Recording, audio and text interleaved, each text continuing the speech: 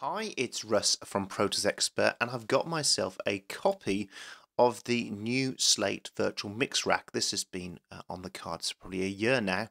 I remember when it was first announced some time ago, and it's eventually shipped.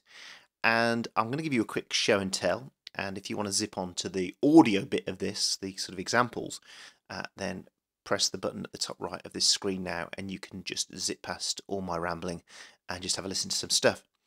And the thing is pretty straightforward. The VMR thing, the VMR is pretty straightforward. It gives you access to 4 units plus a free unit called Revival. Nothing religious there, just a sort of harking back to the old days of mixing desks. So I'm just going to quickly tell you what they are. If you haven't guessed already, most of you would be able to say this without even watching this video. We've got a Neve style preamp, EQ, 1073 style, or like the old boards with an extra band in it in there as well. Then we've got a FET style compressor, which you can't see at the moment, based upon 1176s basically, and with it came with some modifications. We could bring that in a while. Then we have a SSL style 4000 series desk, EQ part of it, and the filters, no gating and dynamics, just the EQ part of it. And then we also, as I say, have the Revival combination of lots of their research to give you this kind of nice shimmer and thickness. And each one of them can be used on its own, and they've all got their own presets independently. Then you can use them all together in a group and save them, and it ships some pretty nice presets to get you going. What's really nice straight away is you can move stuff around. You can move that there or there. Just lovely the way that works like that. That's very nice. You can turn them on and off and bypass them. And you can also click on any of them at any time and just check the automation there as well. There's the automation info for all of the units that is currently sitting in that rack. And we can see the automation info there if we want to use that at any point. Then of course we can then go in here and map that in our DAW. So as I say, the N series is a Neve style EQ and preamp, give you a bit of gain and stuff and a bit of crunch if you want it, and that will give you low, mid, high mid and top shelving. And then there's a filter at the bottom there that goes from 300 and down.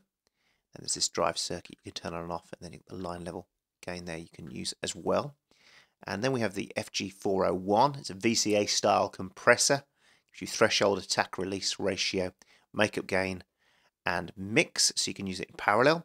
What's nice as well is it's got 2 different circuits. It's got a circuit 1, and circuit 2 is slightly smoother and more silky. And then we have, as I say, a emulation of a SSL 4000 with the top, high mid, low, and then a filter. And I say, but no dynamics. So, and straight away, the first thing I'm going to say, what's missing from this rack right now is a gate.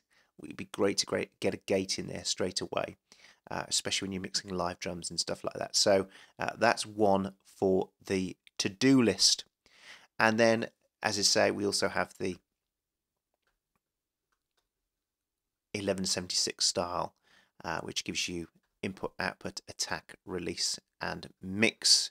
And I say finally, you've got this unit called Revival, which isn't based on anything. It's just a nice little freebie they're giving away. It gives you some warm bottom end and some shimmer, some top end sparkle if you want it. If you want to take stuff out, you just exit again, it goes.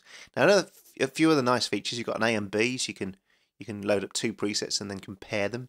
So as I say, we could load up this kick drum now and just put that into solo for a second. And we'll just put this on for a bar or 2 of kick there.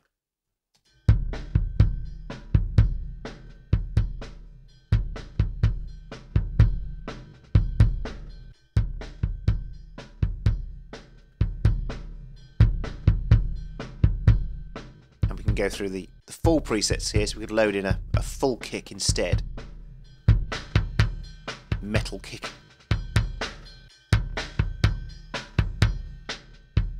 Big rock kick.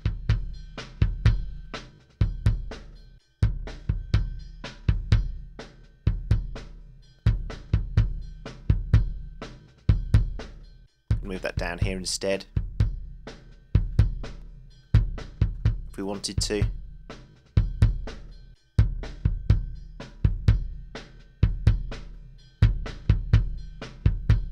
So we could have the we could have the compressor before or after. We could put 1176 star compressor in instead. Turn that one off.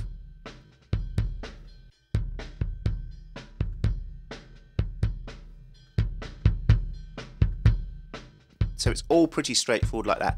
Now the second thing I'm missing on this as well, and you'll find this, especially if you put a whole mix with this on it, is if you want to bypass the whole lot. Let's put this on now. The minute I bypass them, you can see we've got a gain problem, a gain change, and those of you, a lot of you are not very impressed if when you're trying to check out your settings that the gain changes and there's a perceived difference just because of the gain change. Now at the moment there's no gain staging in this unit, and it would be helpful to have both an input gain and an output gain just to balance it up so you could do proper comparative checking on it when you use it. The rest of it, to be honest, is pretty straightforward. It sounds great. I can give you some examples now. So put a bass amp on. It's a rock bass, classic snare at the moment.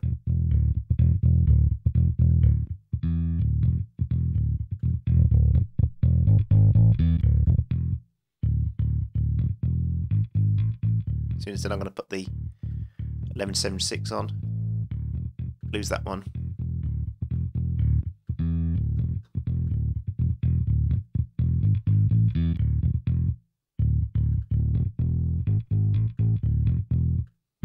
Can compare them again.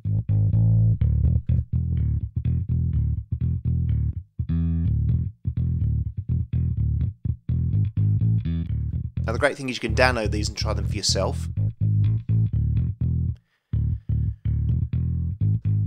Let's try the guitars now.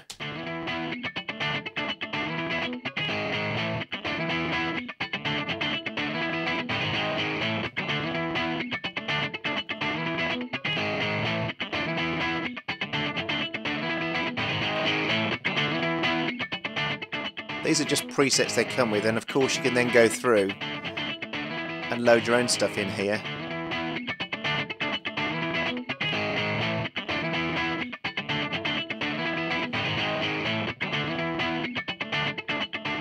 Push a bit of 5K in there or something.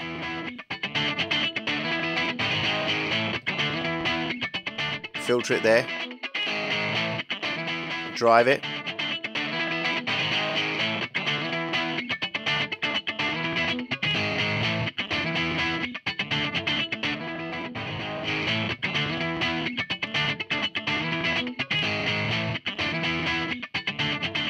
I have to say, one of them that I like the most, although they're all very, very good, is Revival. This really has some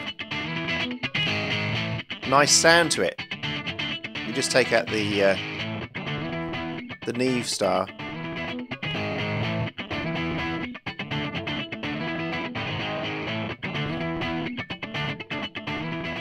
Can add air in there, or warm it up as well. There's the overheads.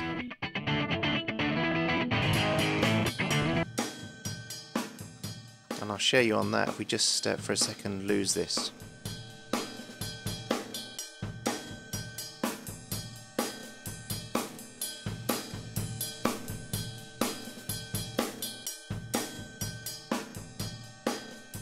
Hear it adding that air in there at the top. Very nice.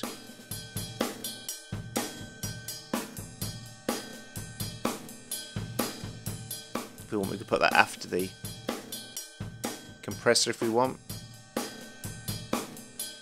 It's nice that they've supplied the blanking plates for free. Sometimes just those little extras cost a lot of money when you're buying hardware blanking plates. So that's it really. It's pretty straightforward. You can save what you want. There's a couple of extra features. You can create defaults for each of these. So we can come here and hit the default button and we can set as current default. And we can also go into a different knob mode. So there's two modes. There's this mode where if you move your mouse across the knob it does that. And then there's this mode, which is probably more for the Slate consoles than it is for mouse type stuff, is that now the knob is working as you put your mouse around it. So I'm actually old school, so I prefer just to do that with a mouse. But whatever floats your boat, really. It's great sounding. It's worth downloading the demo. You can download the demo. 5 units for $149. There's 2 things to consider with this, because does the world need any more emulations of 1176's Neve preamps, SSLs? And that's a good question. My answer to that question is these aren't entirely the same as all the others. They have certain tweaks to them. They have the famous Fabrice Gabriel modelling on them. They do sound good. They are very nice. The extra revival is a nice added bonus to it. So I would suggest download it and try it. I think it's a great outing for a nice little rack. One of the biggest bonuses for me as a Pro Tools user is that you can save your channel strips. It gives you nice channel strip settings. There's more and more of this coming. And the great thing is as well, this whole preset mode here, it means that if I save stuff here, I can then pull it into Logic or Studio One or something else and just loading my favorites into those as well. So it's giving you platform agnostic presets and saving, which got to be a bonus if you're moving between 2 or 3 different platforms. I think it's worth giving a go. Download it and try it. If they can give me a noise gate and also they could help with the gain staging for when I'm bypassing stuff, then I suggest that would make it an even better proposition. But thumbs up from us, good work from Stephen, and well worth checking out. Thanks for watching, and I'll see you again soon.